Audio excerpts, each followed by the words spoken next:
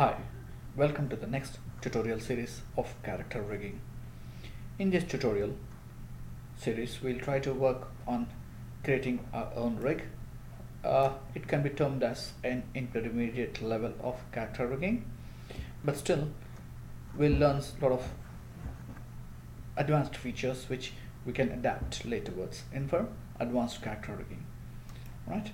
So these are the two basic characters which I model using my old tutorials. If you check here, this is the basic human modeling low poly. This is the basic mesh. Using the base mesh, I created this character and this character. This is a witch doctor and this is normal soldier or something else. If you check my display, heads up display, poly count, you can check here. This character has got 1627 polygons overall, and this has got 3168 because it has got a lot of feathers and all things. I can remove all these things, but just I used a box for this thing. I should have used something else. Okay, but overall this are things, are characters. I'll use my character, this one. I'll switch on poly count. In this tutorial, we'll try to create the joints, and then in coming next series, we'll try to work on renaming, orientation, gradually working on the leg controls, hand controls, the spine, and further on. And laterwards, I'll try to add how to do the facial rig laterwards, which we can link it to the main character. Now come back to the side view. Check your pose. This is the character. The best feature of 2014, which I really like, which previous versions I used to use at different programs, but right now we got this thing called grease pencil. You can click on this one, click on pens plus, so you can start drawing. If you see here, this will be at this point is your center of your body, or we can say head portion. And the worst part of this one is that you can't move it because you're drawing on a different screen. So this is your leg joints. Okay, I'm just using my mouse, so that's wrong. And I can join like this. This will be your spine, this will be your clavicles, and it goes on. Right, now here I'll create one more joint down for the root, so I can use all these things. So using this reference, I can start working on it. But if you check here, I'll just delete this one. On the side view, the leg goes like this. Can you see? It goes straight down like this. So what you need to do is that try to work on a little bit of bend like this. Okay, can you see some bend here? This is how we follow. All right, now delete it, close this one, more tool. This is a character. Now in animation, we got one thing called skeleton joints. You can use here or you can use these joints. So what I'll do is right now, I'll go to the skeleton joint tool. I'll create here one joint, one for knee, one for ankle. This will be the ball joint and toe. If you check here, I did place my joints exactly at the edge loops or something else, where it gives more freedom for me to work on that, so that I won't face any problems. Now the next part is that if you check here, I want to move this joint a little bit inside. If I start moving it, can you see this is a problem? So to avoid this problem, if you just hold D, it changes into the pivot mode, but you can move this joint like this. Right, now I'm happy with this position. Now come back to the front view. I'll move it side. If you check here, I want these joints like this, so rotate. Okay, but never ever rotate the joints. So what I'll do, I'll just move these joints like this. hold D, move it a little bit inside. I'm happy with this position. Now select this joint, hold D, move it. Alright, I'm happy with this one. So I'm happy with this joint. Now come back to the side view and create a joints for the root and the spine. Here what I'll do is that I'll create a joint here. This is the root, and from here this is where my spine is here. That is the center of mass of the main character. It's somewhere here. Here one more addition is that, let's take, I didn't create one more joint, still is that if I hold middle mouse button I can move it wherever I want it. This is my root, and then here I'm adding joints.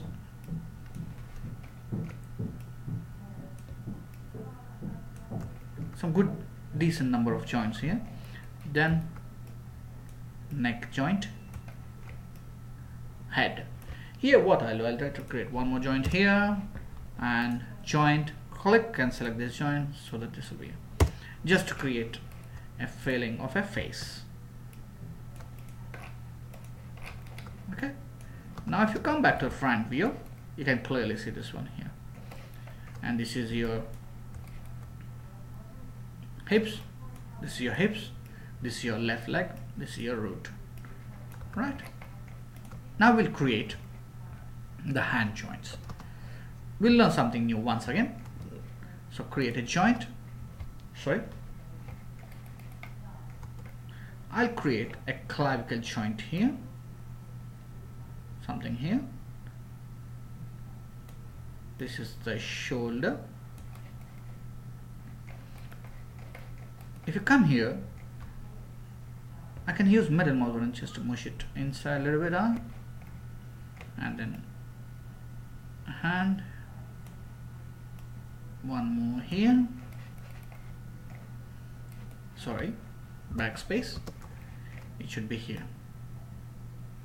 I'll change this thing points. Now one more here, enter. I'll adjust this one. So first I'll display animation joint size. I'll decrease the size to some 0.5 so that they're small. Now this joint, hold D, move it inside here so that, and I'll move it a little bit back, this one a little bit forward. It has some angle here.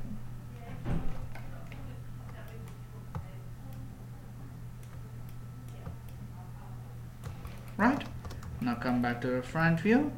See if your joint is something which I really don't really like it, so I'll just select this joint, hold D, move it down. Now I like it. This is a hand joint, this is a clavicle joint. We'll parent it laterwards. Now we'll create a finger joints. So how I do the finger joints is that select the joint, click on this joint, so it will get activated. One here, okay, here and here, enter. Come back to the side view. This is this finger. Now come back here, hold D, move it down, and down. This is perfect. Now select this joint. If you hold Control D is duplicate, and move it like this, and come back here. This will be this surface. Okay, here, this is the joint. So select this joint, hold D, move it inside,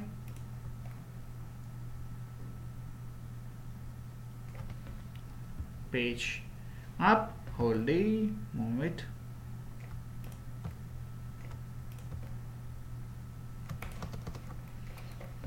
right. Now this is, if you come back to the perspective view, you can see here there's a problem. So I'll select this edge. You can see this is the edge. So I need to select this surface, this joint. Okay, what I did was that I just change the different joints. Page up, D. Now this joint is perfect, right? Check it out, be careful. One small mistake will be moving some other joints, right? Now come back here, Control D, move it side, next joint, hold D, move it inside, next joint. I'm using the up and down arrows to move the joints here. Now I'll select this last one, Control D, move it side. This looks okay, but you know, you have to move it a little bit up here.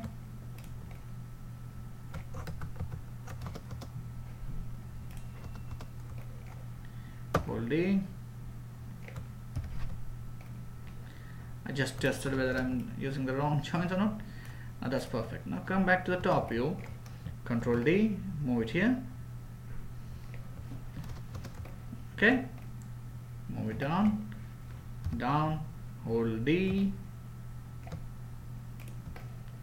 D, D.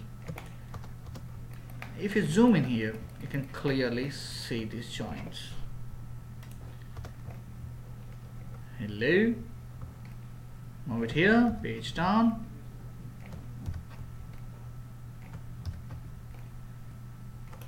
That's it. The joints are inside the finger. If you want to tweak it a little bit, you can tweak it. And select this joint. I don't want this to be controlled with this main paw or something else. So select this joint, hold shift, this joint, P. I just move this joint from here to this location. Okay, P is for parenting. Now overall, right now we got the joints. Now select the leg joint, and select shift. This joint, not the first joint, this joint, parent it. This joint, I'll select this one. I'll select this one because I want the spine to be controlled up to here. Okay, parent it. So this will be twist. I'll just move this joint a little bit up, or else I'll select hold A, move it a little bit down, parent it. Now we got this one. Now select this joint, skeleton, mirror joint. Okay, when you mirror the joint, when you open the options, you'll get X, Y, Z axis. X, Y is for this character. This is wrong because generally we face our character in Z axis. So just select Y, Z, select this clavicle joint, mirror it. Same thing, select this leg joint, mirror it. Right. Now the next option is save it.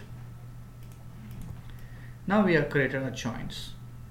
If you select this joint, this is root joint, this is legs. They're named, they are not named, they are like joint 58 or something else. And see that all the rotations are 0, 0, 0 because we didn't move any, we didn't rotate any joints. It's always, we moved it using D and all the stuff. Now this is what we have right now. That's it for this tutorial. In the next tutorial, next part, we'll try to work on naming this character as well as orientation, and we'll take it forward gradually, creating the leg controls, the hand controls, FKIK controls, the spine controls, and further a little bit added information like where we do the facial rig. Hope you enjoyed this lesson and see you in the next tutorial. Bye.